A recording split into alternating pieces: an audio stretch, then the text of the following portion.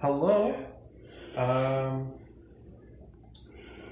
So I just want to talk a little bit about my box. I participated in the Apart Together Pandemic Life in a Box. What a cool experience.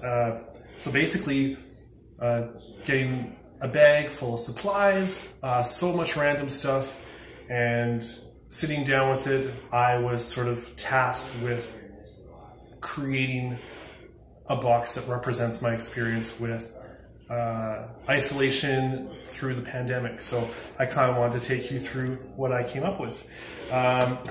So for mine, I kind of struggled with it because I think it's something very personal, and I found when I was getting creative, it would really, I don't know, it was tough. It's tough to sit down and it's tough to be creative when it has to specifically be about one specific experience. So this was a challenge, but I really enjoyed it. So what I did was I took some maps that I had in the supplies and I cut them out to sort of recreate the idea of a city skyline. But I wanted it on the sort of brown backing and to give it sort of a muted vibe. So to represent the city in its muted place during the pandemic, because the streets were so quiet at the time, they still are quiet, and how the map sort of represents the world, but now it's representing our specific skyline here in the city. One of our alumni happened to take some pictures of us one day.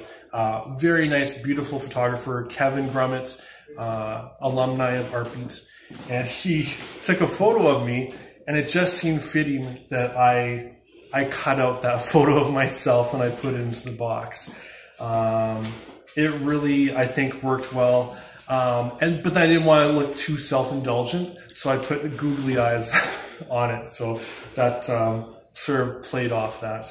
But yeah, I really thought using my own physical body against this abstracted skyline of Winnipeg really represented that experience that I went through during COVID.